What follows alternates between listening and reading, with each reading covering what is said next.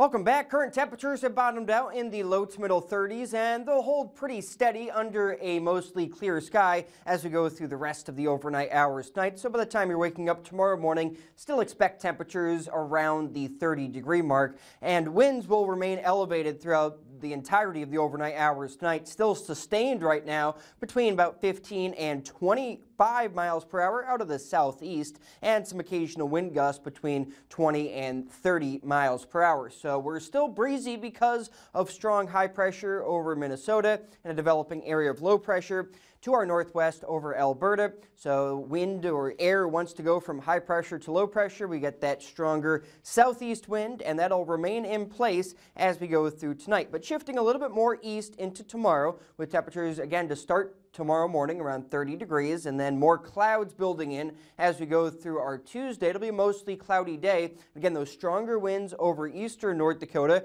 Eventually there'll be a wind shift behind this cold front, but despite the clouds, temperatures will still be above normal in the 50s for a lot of us, and an isolated rain shower chance as we get into Tuesday evening or night, but don't look for much measurable rainfall with this system passing through. It'll just be mostly the stronger wind to contend with, and then that'll boost our temperatures to be warmer than what we had for today. Some of us in the 40s across the north, but a lot of us topping out at about the 50-degree mark into tomorrow afternoon. So the closer inspection shows those stronger winds in place for tonight with the mostly clear sky, but the widespread cloud cover builds in through Tuesday midday and into the afternoon hours, but still temperatures topping out above normal for this time of year. Then a few of these isolated showers rolling through for Tuesday night and into early Wednesday morning before that clears out, and we'll have a lot more sunshine for your Wednesday. You can see those stronger winds in place for tonight, and especially in our eastern counties into tomorrow morning. Some gusts still around 30, maybe 35 miles per hour. Here's a 1 p.m. snapshot tomorrow afternoon. Still some wind gusts around 25 miles per hour in the Minot area,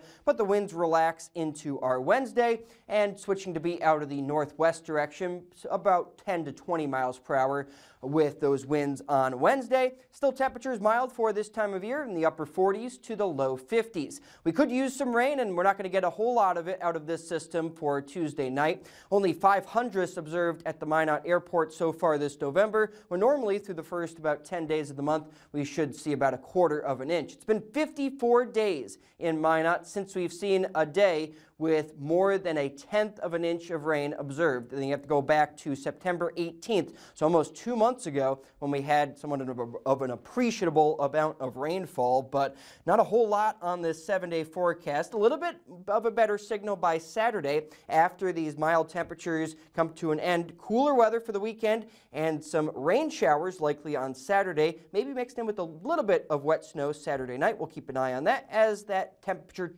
drop happens over the weekend.